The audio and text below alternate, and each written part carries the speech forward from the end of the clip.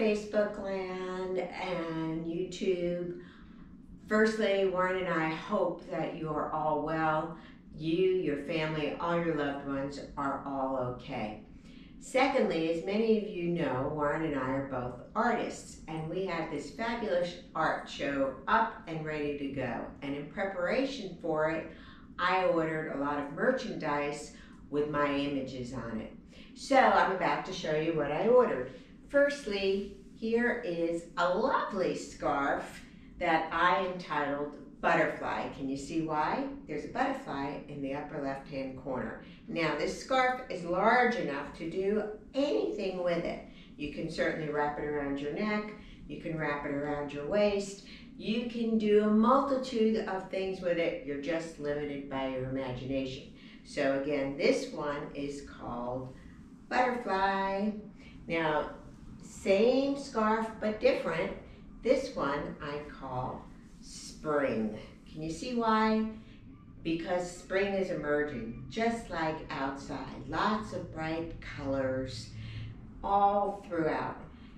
Now I know that we're not going to be able to go out and wear it and show it off in public quite yet, but in the meantime, just to give something a splash of color, drape it across a chair, put it on a table, put it in your window. Again, just limited by your imagination.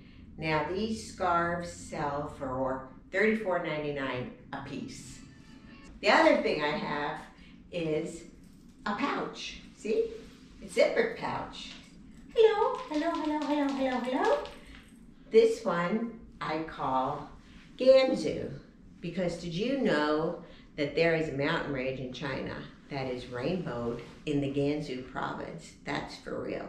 So this zippered pouch, you can put lipstick in, you could put coins in, you could put tissues in, you could put chocolate in, anything, again, limited by your imagination, and this sells for $19.99. So, if you would like either one of these scarves, Butterfly or Spring, or the pouch, just let me know and I'd be happy to get it to you. If you live near me in North Dallas somewhere, I would be happy to deliver it. Drop it at your porch, run like roadkill, and we never have contact. So, hope you're all doing well again. Miss you all and wishing you all the best, and stay safe everyone, and wash your hands.